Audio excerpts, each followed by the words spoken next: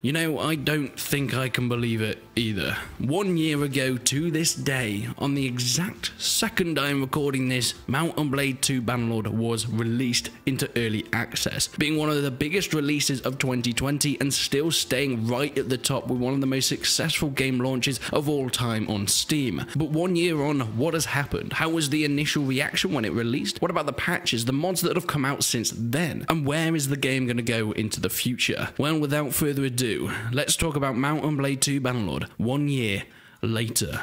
On the 30th of March 2020, Taleworlds released Mount and Blade 2 Bannerlord onto Steam into early access. It wasn't the first time people had played it. We got a beta that ran for a few months, but this was mostly showing the multiplayer, looking into some of the skirmish modes, the team deathmatch, and of course the long-awaited captain mode, which was very well received. However, multiplayer was never really the biggest selling point for Bannerlord. It was a great factor, and especially when the Napoleonic Wars DLC came out for Warband, it blew up with all these clans and community events. But I think the majority of people were waiting for Bannerlord single player, and we finally got our hands on it on the 30th of March. Upon its initial release, the reactions were out of control, and this wasn't always positive. There were so many negative responses to do with crashing, glitching, bugs. Sometimes it was even unplayable. I remember for a few days my Bannerlord wouldn't even work. I'd just try and load it up and it'd crash every single time. Of course, these are things that were later patched out and fixed, but the amount of bugs were immense. One of the first things that I noticed when I was actually live streaming on the release of Bannerlord was trying to get into bandit camps, one of the mainstays of your beginning game in the Mount and Blade franchise. But every time you try and attack a bandit camp, the game would crash. Every time you try and go into a trader, the game would crash. And this was a never-ending cycle of bugs and glitching, and yes, it did have some negative responses for that. But Taleworlds got onto their computers for day and night, for weeks on end. They were patching, fixing, and responding to all the criticism and comments that they've had from their game. But overall, the response was positive. Yes, of course, there were people angry at all the bugs and glitches, but you can expect this from any game, and especially one launching into early access. The majority of people were blown away by this game. Mount and Blade Warband was pretty small. It started off as a passion project in Warrider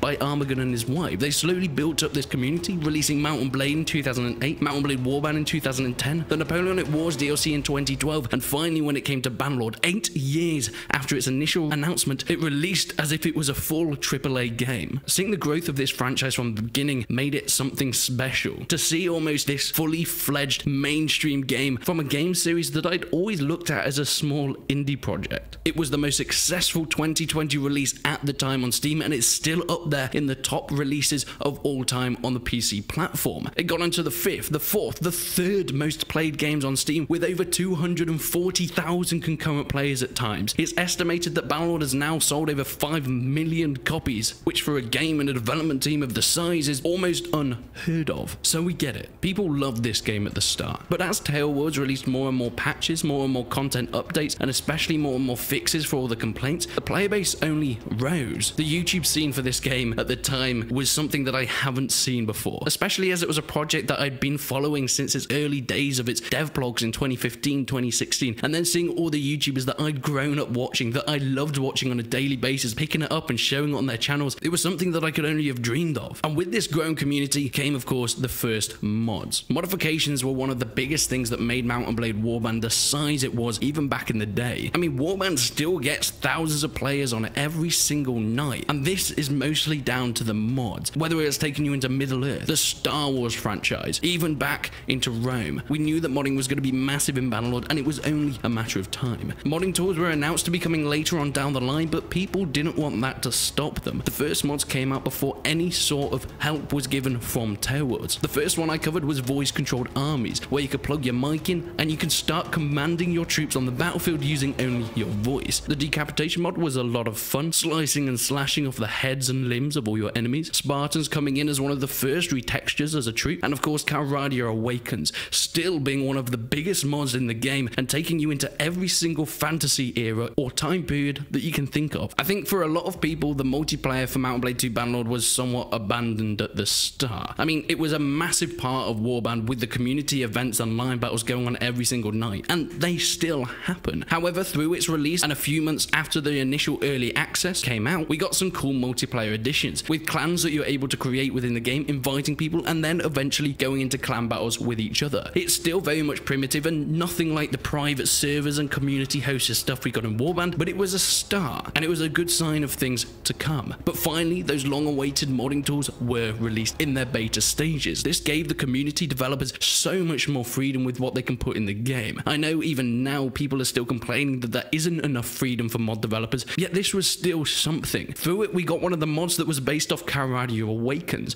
They saw the Romans in that modification and thought, hey, I could take them and do something with it. And then we got Eagle Rising, the best overhaul for Mount and Blade I have ever seen. The Roman Lorca Segmentata, the Lorca Hamata, the archers, the cavalry, they look beautiful. It's so immersive going into battle with your legionaries, especially when you have 100, 200, 300, even 1,000 troops on the battlefield at the same time. As someone who loves the time period of ancient Rome, this was perfect. They even have plans in the future to move this to potentially going into multiplayer as well, so we can get the recreated shield battles and community events that we got in mods like Mountain Gladius and March of Rome back in Warband. Then we got one of the most game-changing mods ever to come to the game.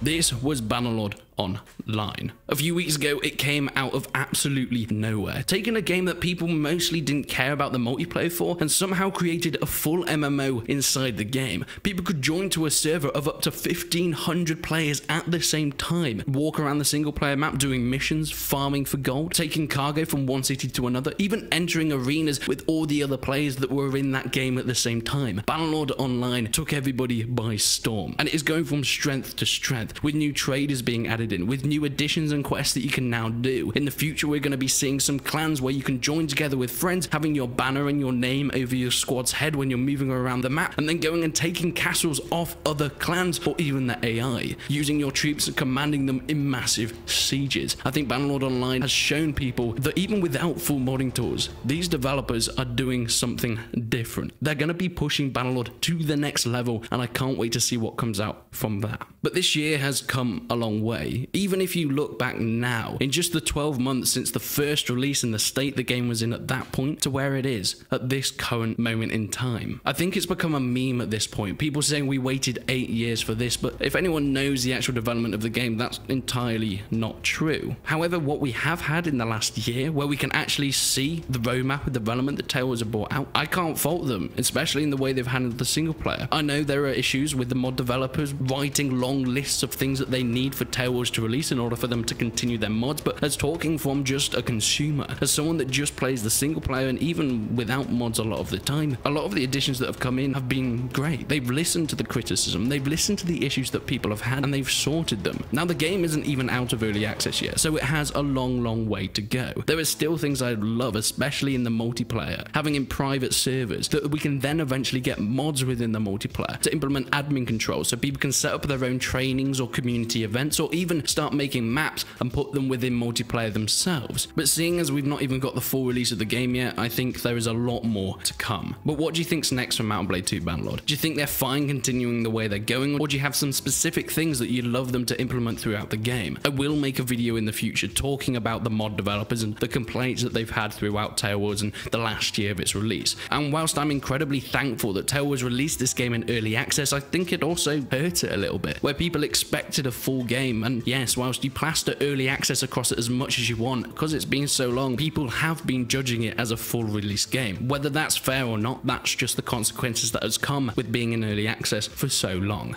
But please, leave your comments down below. I'd love to know what you think. Leave a like on the video if you enjoyed it, leave a dislike if you didn't. But until then, I will see you in the next one.